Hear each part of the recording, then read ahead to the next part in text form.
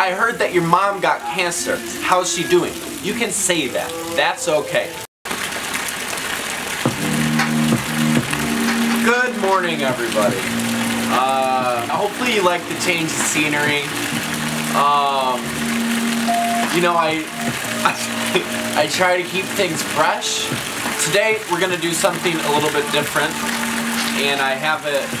Hold on. Do you hate my music videos? If you just don't like my music videos, that's fine. I'm doing another new topic, so we'll see how this goes. This video is about social lessons, and what I mean by that is I'm gonna teach me.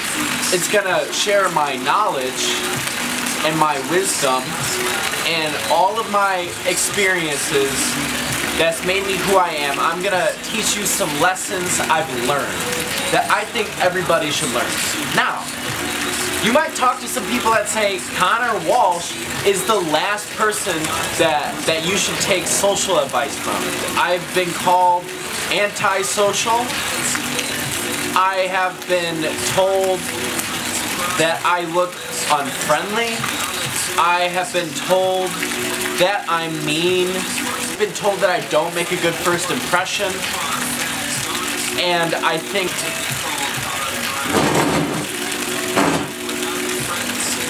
you know, I would say that there's a good argument for most of those things on that list. I pretty much had to pay Summer to be a guest on this channel. So, despite all the things that people say, I truly do believe this to be good advice. This isn't a joke.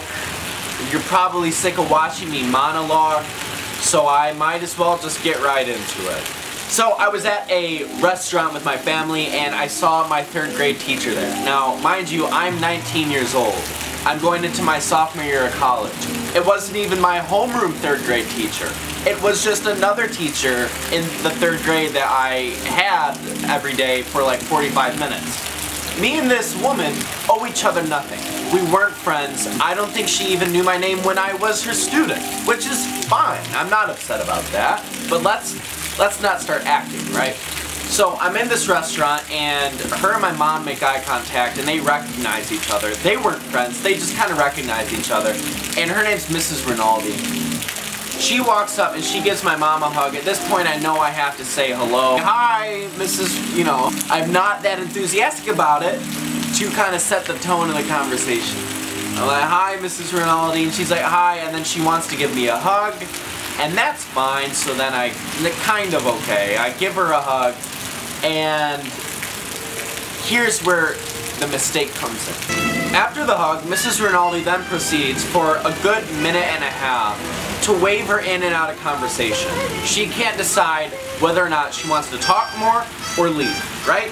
And that's not okay for anyone. It's not okay for her. She's not enjoying herself. It's not okay for me. I didn't want to say hello in the first place. You don't have to drag me through the coals in your sad attempts at indecisive conversation. It's rude to both parties. You don't have to be rude to yourself. You certainly don't have to be rude to me. I don't appreciate it. You don't appreciate it. So that's what the first lesson's about. I'll title this lesson, How to Interact with an Acquaintance. So, for the first segment, can you edit words going across the first segment?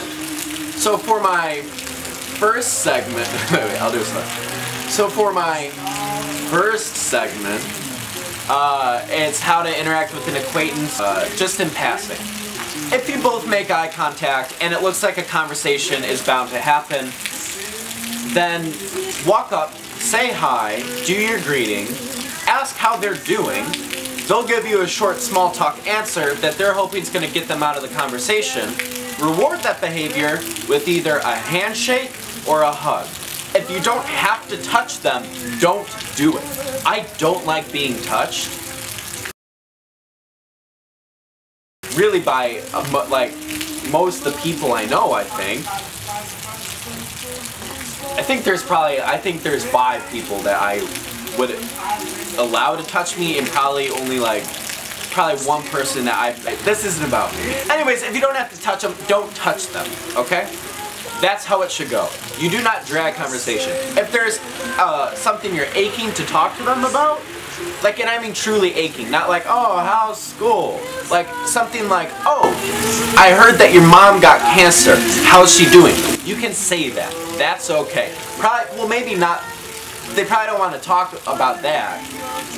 But, like, how about this?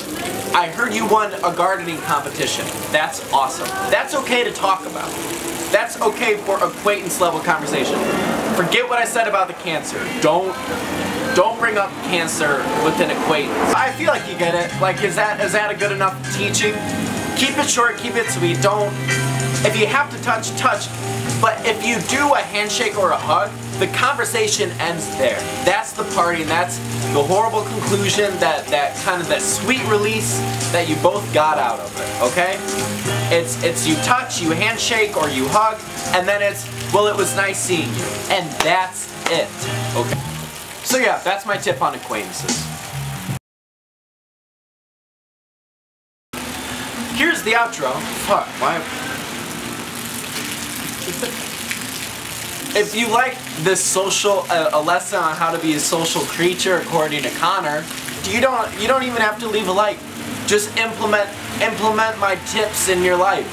And if you already use the same tips that I just gave, then give it a like and give it a thumbs up.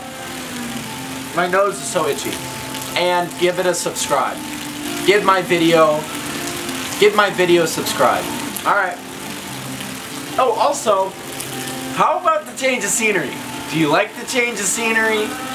Would you like it to be like this every time? Obviously, I can't make it rain and be like lush every time. But how is this, huh? How about me?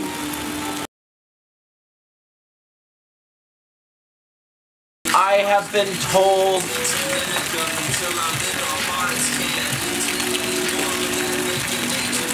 that I've been told that I don't make a good first impression.